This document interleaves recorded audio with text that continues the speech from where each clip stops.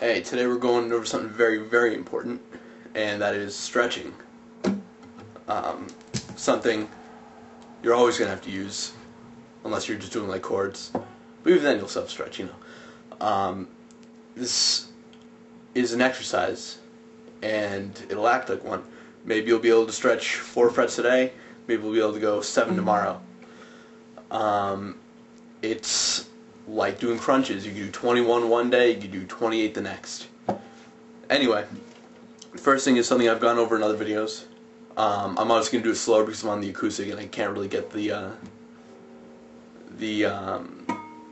sustain I need. Sorry. We're going from fret 5 to fret 7.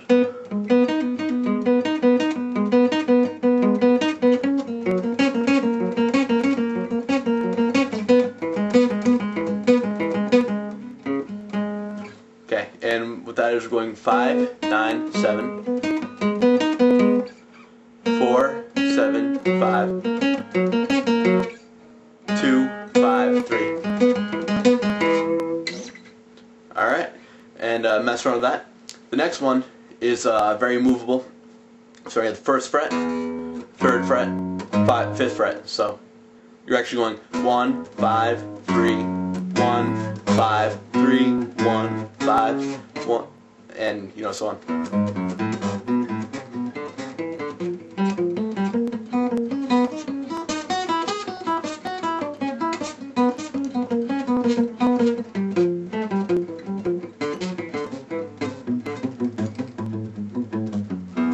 Yeah, mess up a little bit, whatever happens. And you can do that, you know, going from the 3rd to 7th fret, 5th to 9th fret. If you have an electric, you can go up here to the 15th and 19th fret. It's really overly movable. The next one I can't really do on an acoustic, but I might as well show you anyway. I'm pretty sure I showed it in that lame attempt for a shred video. Anyway, you're going from the 12th fret to the 19th fret of the E string, and you're staying on that fret, on those 2 frets, and the same ones on the B string. So 12, 19, 12, 19.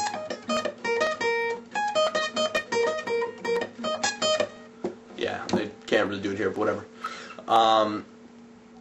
The last one is, not the last one, the second last one is a chord. Essentially, same as this over here. It's really easy. It's just a power chord. It would be an E power chord. But the way we're going to do it is we're going to be on fret 5, 7, 9, so 5, 7, 9, and 4 on the G string. So E5, A7, D9, G4, and then the rest are open. It sounds a lot like the last one, but I think it's got more of a regal sound to it, you know. Now the last one is it's a Joe Satriani secret, or not secret because he shows it everywhere. I've seen it in a couple magazines. I've seen it on here on YouTube. I've seen it in other places. What he does is he takes a C power chord, a C chord, sorry, and then he reverses it. It doesn't sound good, but it doesn't have to. It's just an exercise.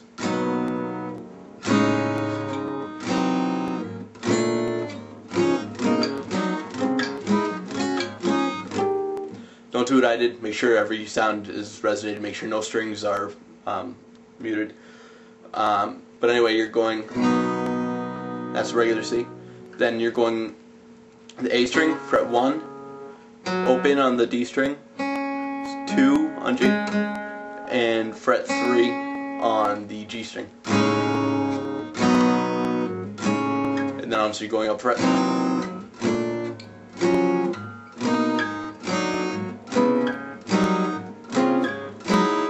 So on. I hope that helped. Also, remember the chromatic exercises, as I said before.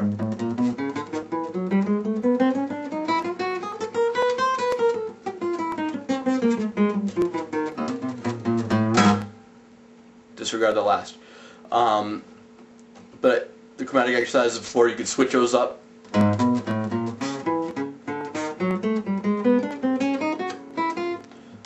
just use those 4 notes and create a sequence and go up and down the strings. Hope that helped. Keep practicing. See ya.